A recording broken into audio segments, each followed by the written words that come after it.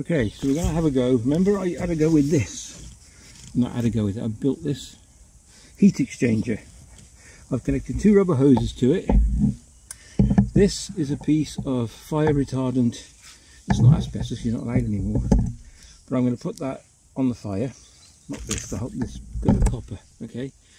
Hopefully I've got enough coils and see if we can produce some hot water. So I've got a bucket. I've got some water. I'm going to put some in it, and we're going to have an experiment and see if this works. It's just fun, and it's raining and it's a little bit windy.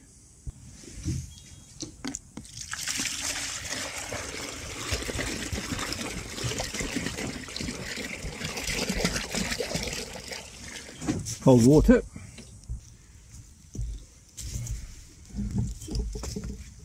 I'm going to put that on there. Put the pipe in there. Put the pump in there. Oh, smoky smoky. Then we'll put some logs. This is like a heat exchanger now, so the idea is to get the fire hot around it. Hopefully it doesn't melt the pipes. That should be alright. And then we've got this pump here that a pump makes just an ordinary oil pump.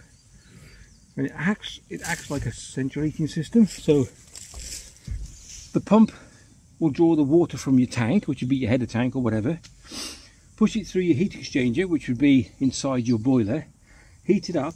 Better turn it on. And as the water being heated, look, can you hear it? That's the water being heated. Now we might have a few leaks, but the simple reason is it's not the best. So in theory we should be getting some warm water. Warm water, right. Oh, smoke. Let's see how hot we can get it. Alright, I might put that in a bit so it drips into the bucket. Let's see. There we go, that's better.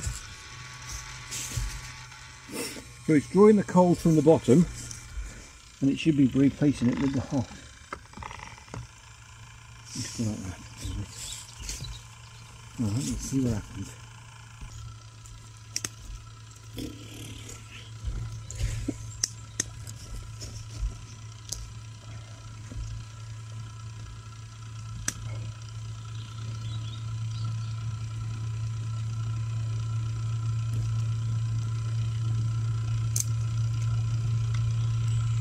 Alright, let's see what this water's feeling like now. So, we go over here with the bucket. Oh, it smokes gets in the eyes, hold on. Now I don't know how I can prove this to you, but the water in this, the pipe here is hot now. And you can see that. Oh, look.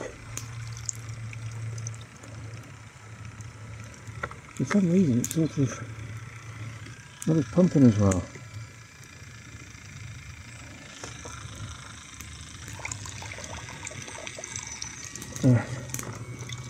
Look at that.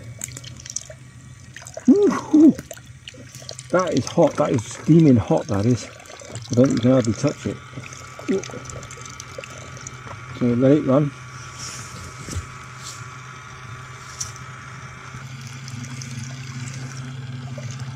Oh no, you can't touch that. No, you definitely can't touch that. So I'm just going to leave that now for a while, see how hot we get it. The pump's not the strongest, I've got to admit. It's only a oil draining pump, and the attachments as well. I've got quite a few attachments to get this to work.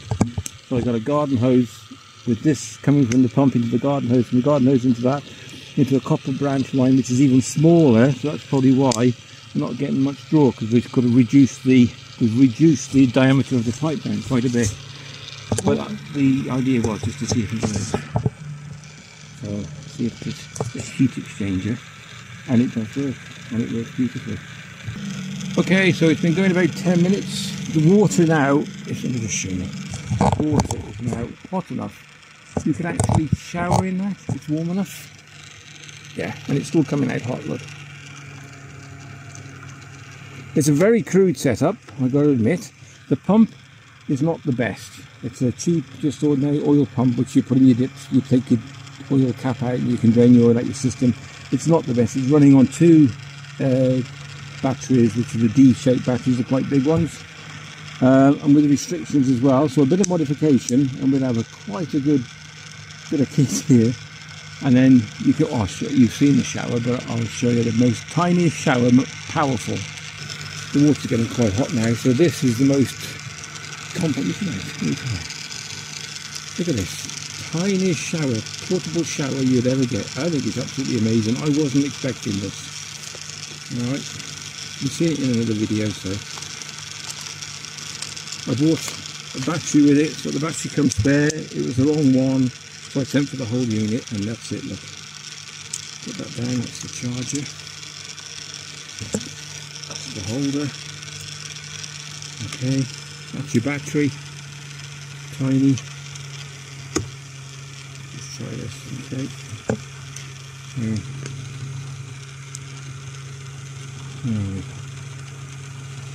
Twist it, that's on, that's your power. Put it on the tripod. This is how simple it is. Look. This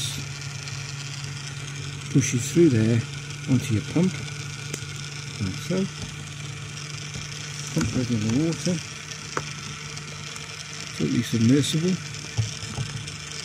Shower head goes on. Now you're in the woods, okay? We're in the woods. We've got no power. We've got no electric. We've got open fire. All the smoke. Right? A tiny shower. It's got to work. I'm going to be embarrassed. Right? A bucket of hot water we just produced from an open fire.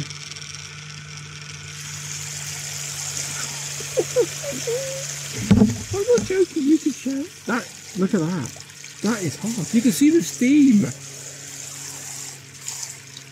That would be a really comfortable shower. There you go. So I mean, a little bit of modification, a slightly better pump with less connections, and you've got the most amazing shower off grid, in the woods, wherever you want to be. Come on. I'm very proud of you guys and gals. That's hot, that's really hot. You're probably going, oh, oh, oh, oh. You had a shower in that now. So it's took what? It's took 15 minutes to get a bucket of hot water from my little device there. Alright.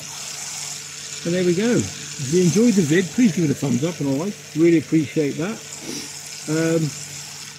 Yeah, so I'll pack all this away and go on with a bit of cooking. Alright, take care, and we'll catch you in the next vid. All the best. PPS, just to finish off. If I drop the pipe lower than the height of the bucket, I mean, that's scalding hot water coming out of there, no joke. You watch. See the difference? Can you see that? So much coming out now, it's flowing, so the pump is not the best. But that is piping hot water there. Yeah, that is red hot actually. You can see. Alright, sorry, take care, bye.